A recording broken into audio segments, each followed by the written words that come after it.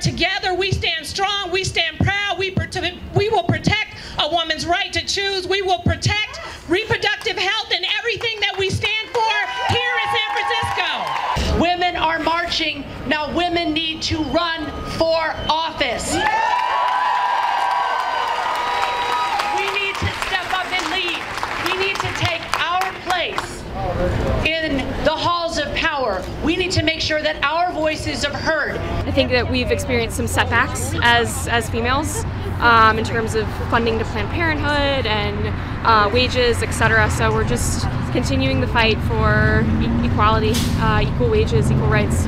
You know, 6 years ago, I pledged allegiance to this flag here, and I became a U.S. citizen.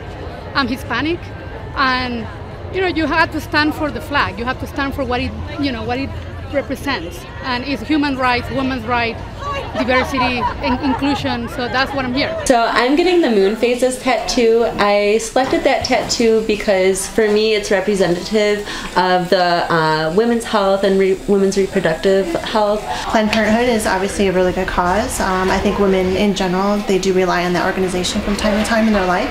I do have small children too, so for me, being a mom, being a woman, it's definitely an important event and organization in a day, We are in front of this immigration office to show solidarity to our community members. We know that we live in a Miami-Dade County where more than 40% of its residents are foreign born, and we appreciate that, and we want to uplift that, and we want to let our community members know that we see you no matter what our local politicians say.